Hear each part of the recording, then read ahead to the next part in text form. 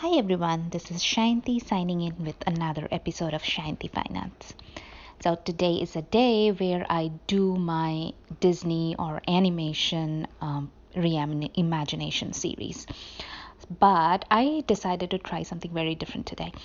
I went to watch that movie, the How to Train Your Dragon Part 3 with my son, and I thought I got to paint Toothless. Now I know that this is completely kind of getting into the frightful territory of copyright infringement, but it is not exactly a copy of anything from the movie. I am adding in a lot of experimental imaginative elements to it that are not exactly from the movie, so I'm hoping it will all be good. So let's get into the painting part. So for the background, I had decided to do kind of like a Burkish looking background, and what I decided was to go for like a horizon where the land and sea meets. So it would be kind of like the very misty at the horizon line, kind of obscure horizon line where the sea meets the sky, a little bit mist over there, so the top part is more blue and the bottom part is a little bit greenish blue, so that the top is kind of like the sky and the bottom part mimics the sea, and kind of getting a nice blending here is essential to have that smooth feel. Not so much at the bottom part because it's a sea, so it will have ripples, but definitely on the top part. So at this point, I'm just creating ripples and all that. And this part really does not matter so much. You can do anything in the background. It was totally up to my imagination. But the island of Burke, where this dragon Toothless lives, is kind of like surrounded by sea. And there's a lot of skies, obviously, because the dragon flies. So I thought, meeting of this land and sky, or the sea and sky, it would probably make a very nice background theme. So that's what I did over here. On the ripples, I did not work a lot. When I have a total video on how to paint a sea, ripples and all that, waves, little waves and all that stuff. I could have gone into great detail with that, but that was not my intention. I wanted to keep it as simple as possible because it's just a little bit of background here. Most of the canvas is just covered by the figures itself. Now the second part is where I am painting the background on the top, where it's essentially the sky with some soft clouds. Now in this part I did a mistake. Generally for acrylic paintings, what I do is I paint the whole background first and then draw on top of it. But this was kind of like an experimental piece for me because I did not know how big I wanted to be. I didn't even know whether I would be able to draw Toothless, because if you have visited my channels anytime before this, I don't do much of illustrations or, more importantly, animation characters, so I had no idea of how to handle this. I would probably be much at ease if it was kind of like if I was told, okay, imagine a dragon and paint it. That probably would have been much easier for me, but this is not. Anyways, back to the background. So I drew it first and then tried to paint around it. Now in case of acrylics, because it dries so fast, that is definitely not a good idea, and I definitely made a mistake here. In the smaller areas where I'm going around, it made it so much harder to go around the subject and paint, and still get a nice smooth blending. So it would have definitely been better if I had painted the background of the sky first and then drawn on top of it. It was fine on the left hand side where Toothless was drawn, but on the right side where I intend to put the human character, that I should have drawn after I painted the sky. But I had already done the drawing and I did not want to lose it. It wasn't a big deal though. I could have easily transferred it to another paper and preserved it and just traced it back on. But sometimes you get lazy and you pay for being lazy. So back onto the tutorial on how to paint Toothless. As you can see, I first started just by blocking the entire body of Toothless with a soft gray color. There is not much need of smoothing down the paint at this point, because you will have to do multiple layers here to get to the point where you like it. Even though the challenge here for me was, once again, I do not do this kind of painting, illustration, or animation, or this kind of characters where the body is smooth, shiny, yet it has textures. It was kind of very, very different from what my usual paintings are, realistic and or surrealistic. That's definitely much more instinctive for me. This was not. So anyways, back onto the eye, you can see that I put a little bit of yellow near the eyeball part, and then the rest of the areas I put a couple of shades of green. So it faded from yellow to yellowish green to much darker green, and I used Viridian green and cadmium yellow for this, and kind of then did a little bit of shadows on the side, or on the very left hand side of the eyes, by adding a little bit of cobalt blue and black to that Viridian green. Now I'm kind of drawing a border outline with a light gray, and then bordering it around with dark gray. At this point, I'm just following a reference photo of Toothless from the movie poster, and being very true to that, because there is nothing I want to change in it.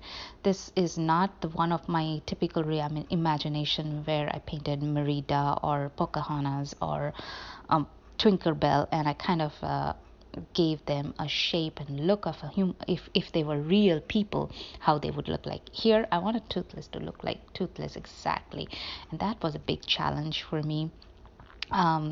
It was a lot of fun to paint something of this sort, and a lot of fun to paint a character that I love and my son loves too, but definitely a big challenge, because it is not easy to paint animation character. There's a reason why people um, do like people put their entire careers doing this. I mean, I cannot just get up one day and decide, oh, I want to draw this animation. You can copy it to some extent, but it's not going to be that easy. It's definitely a lot of hard work and understanding how to do it. So you can see that I'm kind of building up on different areas. Some of the areas I'm keeping dark, some of the areas I'm keeping lighter. So it's kind of different shades of gray. And gray, you would typically think that you're mixing black and white, but I'm also mixing in a little bit of cobalt blue in my gray to give it a nice cool gray, because that is what I was seeing in the reference photo. I don't know if that was absolutely necessary, but I just, that's how I paint. I paint what I see, and to me the grays in the reference photo seem to be a lot cooler. So you can see I'm going over the same area again and again, and trying to make it like more smooth each time. Back to the eye, I added a lot of dark green black mixture on the sides, and then making the yellow a little bit more prominent. At this point, I'm also adding a tiny bit of white around the eyeballs to just brighten it up a little bit. And you can always clean up the edges of the eyeball later. Then I'm putting like small dashes inside the eye with a light lime green mix, darkening the borders a lot, and filling in the inside of the eye with blue black mix. More of blue, less of black, because I think when you add a lot of black anywhere, it kind of becomes the painting becomes a lot dull, because black is a very negative blocking kind of color. So that's why I keep on adding other colors to it. And anyways, because of just the look and the natural look of the character of Toothless, it will have a lot of grays and blacks. So I added as much of variation in those colors as possible to not make it look dull. You can see I'm putting the maximum amount of effort around the eyes, going little by little, creating all the little crevices, nooks, and details very slowly, just following my reference photo blindly, not trying to improvise, not trying to do anything from my brain, which is very hard for me, because when I paint even like realism, I pay good attention to my reference photo to see where the light is coming from, but I do often change a lot of things because unless it is a portrait of a person and I'm going for to get the person to look like that person, I do not exactly copy. I have a lot of liberty to change things here and there according to my liking, and this was not that case, so it was a bit challenging, of course. So as I kept painting along, you will see that quite a few times I'm actually changing the basic drawing, making it a little bit narrow or fat or something, because obviously my initial drawing was not perfect. And even in the end, you will see that the Toothless, it did not come out exactly looking like Toothless. I think the snout is a little bit longer than it should be. The face actually should have been a little bit more flat, but it's done now. So now I'm going to do the scales on the body of Toothless. So before I ventured onto it, I decided to draw them out with my charcoal pencil, white charcoal pencil. This is from Generals, and I tried to map it all out. It doesn't have to be exact because they're just regular scales, but I wanted to make sure that where are the scales go. I put where are the scales going, so that when I paint, there is a less of a difficulty to do that. Then I created a more lighter gray shade, which has more of white and less of black, of course, and painted in on top of all the scales. Like I said, it doesn't need to be exact. You don't need to fill exactly the charcoal white areas, because even if you like paint outside the lines, that will totally be fine.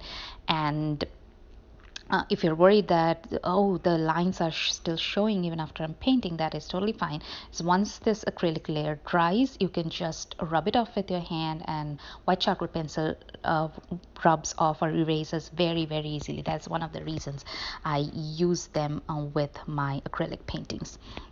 So you can erase any of those white pencil lines that have left behind with no problem at all.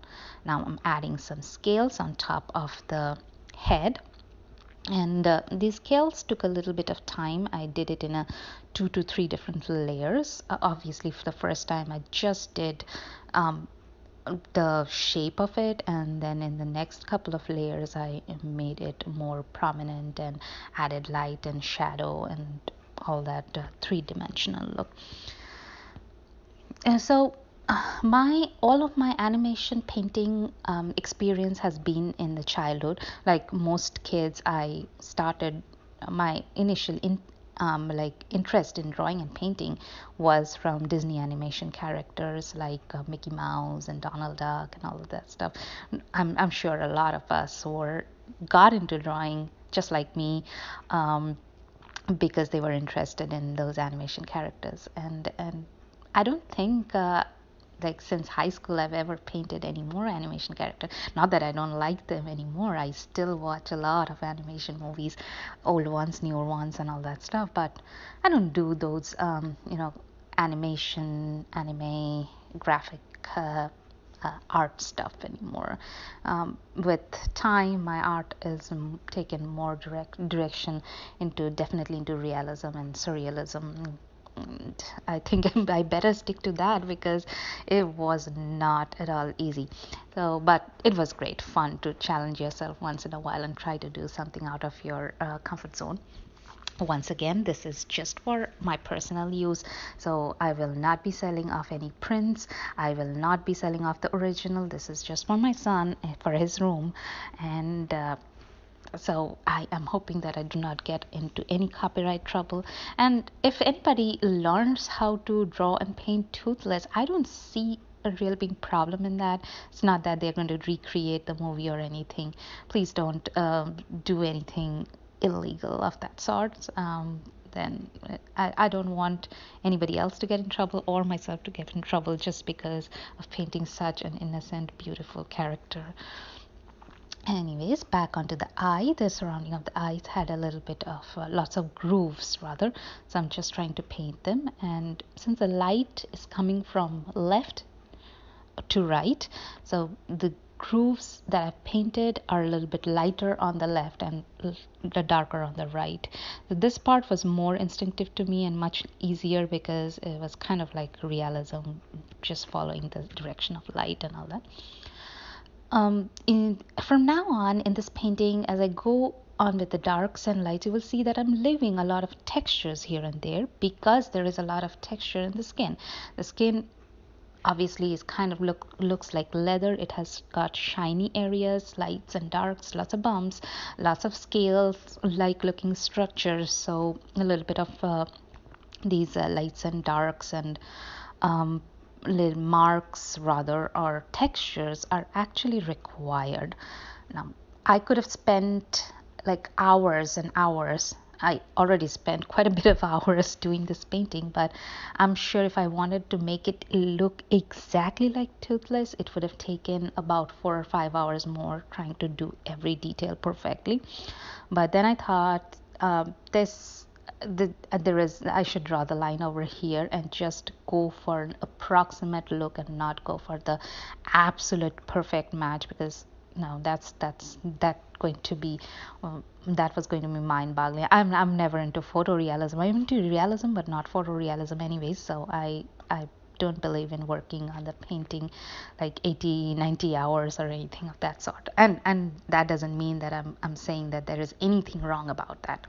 Obviously, I have a huge respect for people who can copy things exactly, because it takes a lot of tedious work, but it's just not me. And I thought, just because I wanted to paint something completely out of my zone and I wanted to look pretty much exact, doesn't mean that I should have to spend like hours and hours of hours. That would make the this fun project tedious project, instead of being fun. So I just did as much as I could with time frame in mind.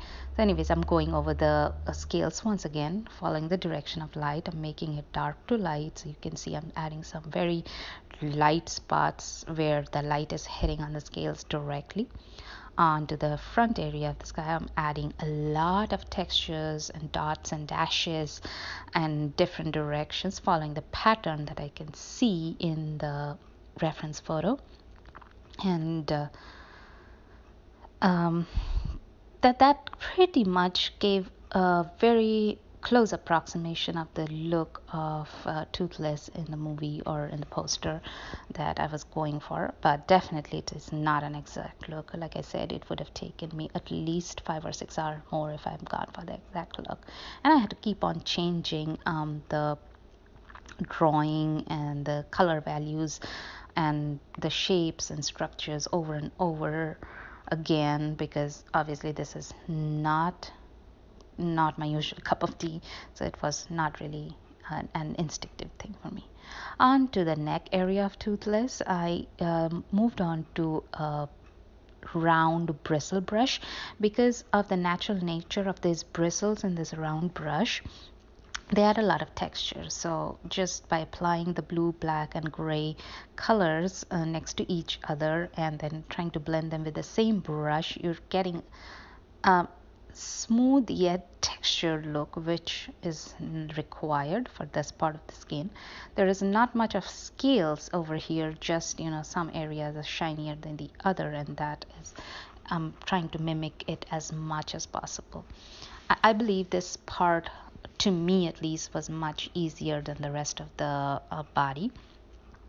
Just had to follow the light and dark and then kind of partially blend it out. And then there are these little, I don't know what these are called in the body of a dragon. I don't think anybody knows for sure, because after all it's a mythical character. So, well, let's call these like little growths or tentacles or whatever they are. I just followed the reference photo and painted them out first. And obviously the left hand side would be lighter than the right hand side, and there are a little bit of textures, so I'm just going with the reference photo and trying to mimic it correctly. Now I don't know how good a work I did. My son was happy with that, and that was enough for me for this painting. I don't know if this is a good tutorial for you to learn or not. I mean, that is something for you to determine. So let me know in the comments how I did and whether you liked it or not. Not necessarily I'm going to do another animation tutorial anytime soon. It's definitely not my thing, but sometimes you like to have fun, and that's what the whole intention is. Now I wanted to paint that leather belt around his neck, and this was much more easier than the rest of the painting. So it was kind of, I had to glaze colors of yellow, red, and brown in this area, and just copy the lights and darks and just make some marks to make it look three-dimensional. I also added some purples and blacks for the shadow areas, but like the color really does not matter so much if you get the values right. If you get the lighter areas lighter and the darker area and the shadow areas dark, and if you create the highlights in the right areas, I think it will eventually turn out right. This is a part where it's again like leather, so it's obviously has a little bit of textures but not a lot. With that, Toothless is done, and so is the tutorial part of the painting. Now is the part where it came to my wild imagination part. So ideally this painting would have been Toothless and Hiccup, Toothless's friend from the movie. But then I thought, well, that would not only be copyright infringement, but then what did I do to the painting? Just copying? No, that's definitely not me. So I came across a very funny video of Kit Harington, who plays Jon Snow in A Game of Thrones, and Toothless, because Kit Harington also gave the voice for another character in this movie. And I saw a very funny movie of Toothless and Kit Harington, not a funny movie, but a funny clip from Universal of Kit Harington, or aka Jon Snow, and Toothless, and that kind of gave me a bright idea. At least it seemed like a very bright idea to me. I don't know whether it was actually a bright idea. Painting Jon Snow and dragon. Well, in the Game of Thrones, Jon Snow does show up in the last series 7, with a dragon, but that was more like a realistic dragon, or whatever dragons are thought to be as in reality. But I thought, why not instead swap the real dragon with Toothless and swap Hiccup with Jon Snow and see how that works out. So that's what I did. And right now I'm painting the hand and the armor on the hand for Jon Snow. And you can see that there is a lot of cute little details on that armor. It was fun, really fun painting all of those textures and colors. And this is where it became a lot simpler for me, because this was kind of my thing that I get a lot of reference photos to work together and kind of make a meaning. And then came obviously the Jon Snow part, where I did a very brief underpainting with the raw umber and purple mixed together, and then moved on and glazed colors over it. But then portraits and realism and all that is my usual style, what I generally do. So that wasn't much of a challenge for me. It was just the rest of the painting just flowed along very nicely. And well, whether it worked, it did for me. It looks fine to me. And so I just want to know whether you think that this was a good idea. Whether I'm sure some artists do have wild ideas, right? But what do you think about this painting? Let me know in the comments. It makes a lot of difference to me to know what your thoughts are, whether you can, visualize my image and see eye to eye with it. I just like to know, even if you do not, I like to know that too. And this is the final area of the painting where I'm painting the fur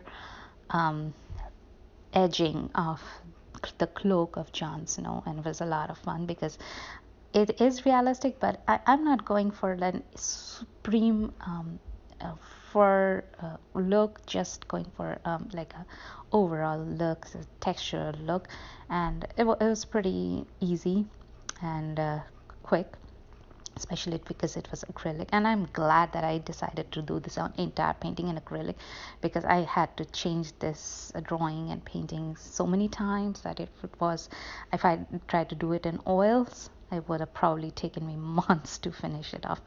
Anyways, that's pretty much it for the painting. Let me know what you think about this painting or the tutorial in general. That makes a lot of difference to me. If you liked it, give me a thumbs up. It motivates me like anything to put out more videos and more artwork.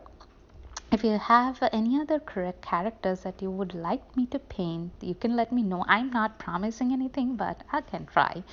And that's about it for this one. Do not forget to hit the subscribe button so that you are on top of um, every video that I post every week, which is twice a week on Wednesdays and Fridays. And do also press the notification bell so that you get notified whenever I put out new videos. Thank you for watching. Thank you for going with my ramblings. It was a pretty long video and I hope you liked it. And if you want to share it with your friends and family who like Toothless, do feel free to do that. That will make my day. Thank you very much once again, and I will see you soon. Thank you again.